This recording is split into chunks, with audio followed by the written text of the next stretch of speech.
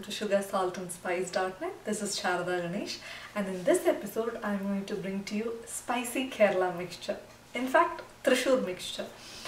Now today I am going to show you a very traditional style of mixture with minimal ingredients and how it used to be made in the olden times, at least by my grandmother in our family. A mixture is a perfect mix of Boondi, chickpea roundels, Omappodi, chickpea sticks, roasted Bengal gram, peanuts and curry leaves. That's it. And then spice it up. So let's check out the ingredients quickly. Half cup of chickpea flour, half tablespoon rice flour, another half cup of chickpea flour and half tablespoon rice flour. Now I have divided them into two equal parts of chickpea flour and rice flour because one set of chickpea flour and rice flour is for Omappodi and one set is for Boondi.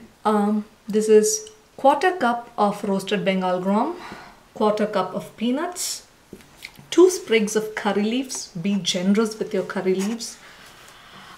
This is 1 teaspoon of red chilli powder, but I might not use it in entirety. It's totally up to our spice levels. Asafoetida, again to your taste. Turmeric powder, salt, water for making the batter and the dough, and coconut oil for deep frying. So I've used coconut oil. You can use any refined oil, canola oil for deep frying, but coconut oil gives you that Thrissur flavor to the mixture. So first, quarter cup of chickpea flour, half cup of chickpea flour and half tablespoon rice flour, some water. Now we are not going to add any spices at this point, maybe just a little bit of salt, namesake, that's it. See, very little. That's it, because we are going to add everything in the end. Now mix up all the dry ingredients quickly. Now add water little by little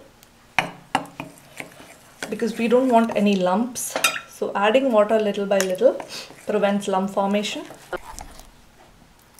So this is the correct consistency. Actually, there is one ingredient that I forgot to add when I was making the batter. That's turmeric powder. Gives your mixture a good color. So little bit of turmeric powder. Maybe quarter teaspoon or less than that. Let's give it a good mix. That's it. Now just to show you the consistency, exactly like a dosa batter. That's it. It gives you a straight string when you pour it. So the Boondi batter is ready, keeping it aside. Next, Omappodi dough. It's not going to be a batter, it's going to be a dough. So again, half cup of chickpea flour, half tablespoon of rice flour, namesake very little salt, and a little bit of turmeric powder. I'm going to use my hands, mix it up. Now this batter is going to be, this dough is going to be like chapati dough, not very hard, but slightly looser than chapati dough, but that's going to be it. I'll show it to you once it's done. Adding water little by little.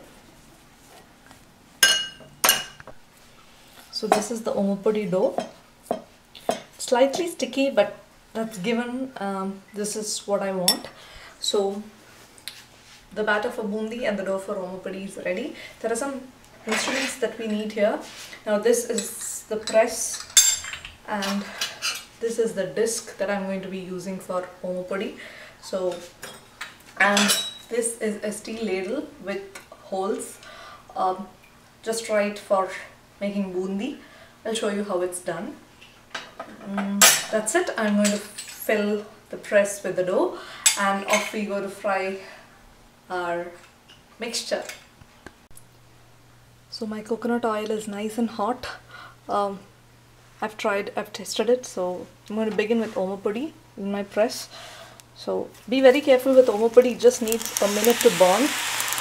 So be very quick I'm taking it out. It cooks really fast.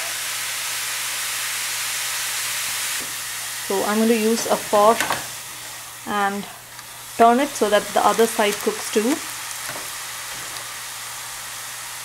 So all the bubble and sizzle is gone. My Omappodi is done. That's it. It hardly takes a minute.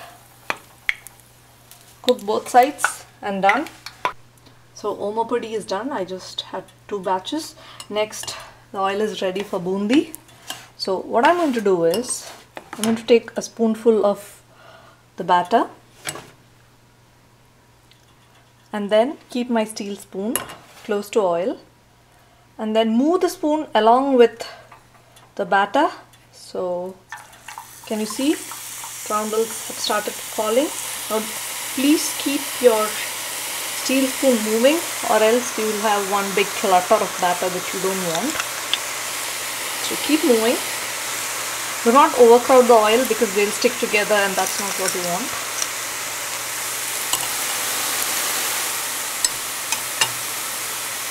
Now this looks like done to me and I'm going to take it out. You see the roundels that have come? Yeah, that's what we want. So done. I'm going to fry the roasted Bengal gram. Be quick. This can also easily burn. We don't want it to burn. Just quickly deep fry and take it out. That's it. Not even a minute.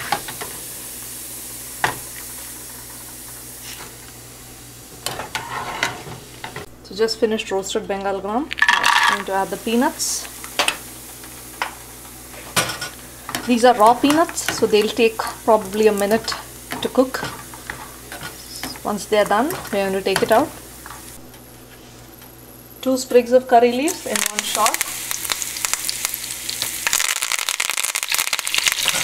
That's it. Last step, take the Omappodi, add it in your mixing bowl and crush it with your hands.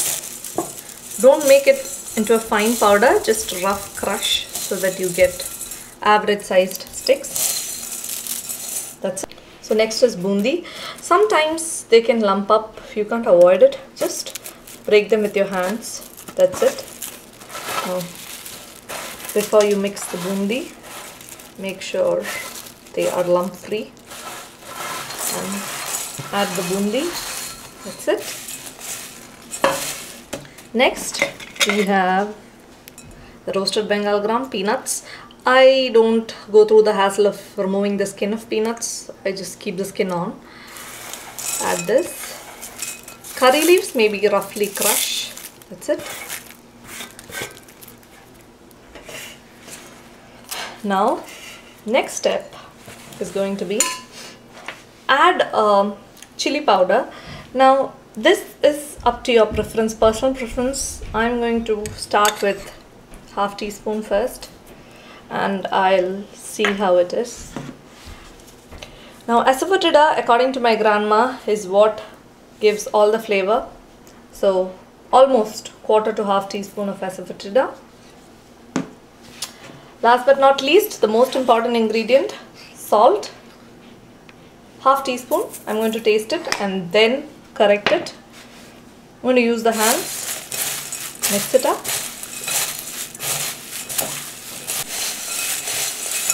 So I have a feeling I can add a little more of chili powder. So very little chili powder. That's it. So this is the total quantity that I got from the measures I mentioned. Quite a bit. I want to taste it as usual. You know, this is my favorite.